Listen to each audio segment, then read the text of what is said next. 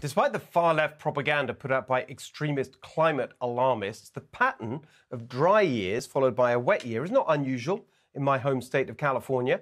What's unusual is the total neglect of our water infrastructure in recent years, thanks to extremist California Democrats' monopoly of power. So as we wait for the ticking time bomb of the Sierra Nevada snow to melt, farmers in California's Central Valley, where I was just this week, are bracing for possibly massive floods, which could have a huge impact on America's, indeed the world's, food supply and food prices. But instead of working night and day to head off this potential crisis, absentee California Governor Gavin Newsom has been running around the country yelling at red states. Joining us now to discuss, California Congressman and member of the House Committee on Natural Resources, John Duarte. John, great to see you. You're right. You're literally in the thick of it. Your district is in the Central Valley. You know this subject so well. First of all, just tell us your perspective on what's going on, and then where should the political accountability lie? Working families throughout the Central Valley, here where I live in Modesto, Merced, Madera, Fresno counties, right down the big bread basket, the fruit bowl of America, the salad bowl of America, are going to get flooded this summer.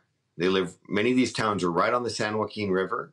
We've not only neglected to build dams and provide flood control assets that would harness the water before it runs off into the valley uncontrolled, but we've also not allowed these towns to go ahead and clean out the drainages. These rivers haven't been dredged. The vegetation is overgrown. We have farm worker communities being flooded out, second time in 5 years in the town of Planada, because the levee wasn't repaired because Fish and Wildlife would not issue the permit that Army Corps of Engineers asked them to issue, in fairness to the Army Corps.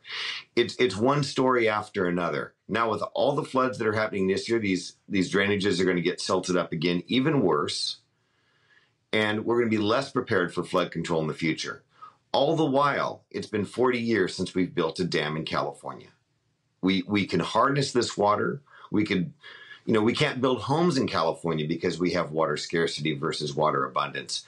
Water storage and water infrastructure equals affordable housing.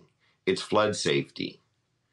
It's bountiful water. We're literally here in California talking about taking army showers statewide. The governor's looking to impose 50 gallons a day of water to residential homeowners because we haven't built dams in decades, generations, since we've built any water infrastructure. And the sites to build these dams up and down the Sierra Nevadas are ready to go. They've been there. The engineering's been done. We've passed the water bonds. It's ready to go, and we choose not to do it. Just a phrase you used, we had a fantastic conversation about all this on the podcast, and you talked about the lords of scarcity. Just very quickly, what do you mean by that? By the lords of scarcity, I mean, at some point we have to account for this as we see it and as it is.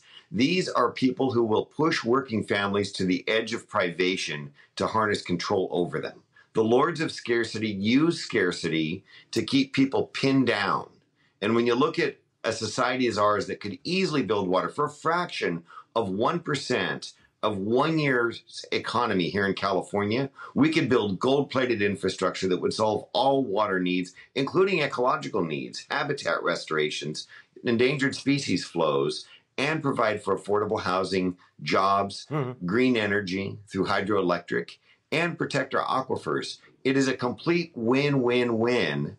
And the only reason we're not doing it, I think the Democrats have to take it on the chin. They are choosing to have anti-human, lords of scarcity policies that work against working families, and they don't want humans to thrive.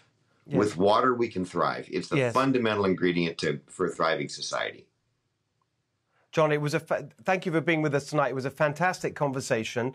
And by the way, anyone who wants to see that conversation and listen to our discussion, please go to Apple or Spotify, wherever you listen to podcasts, and get the Steve Hilton Show. Hey, Sean Hannity here. Hey, click here to subscribe to Fox News YouTube page and catch our hottest interviews and most compelling analysis. You will not get it anywhere else.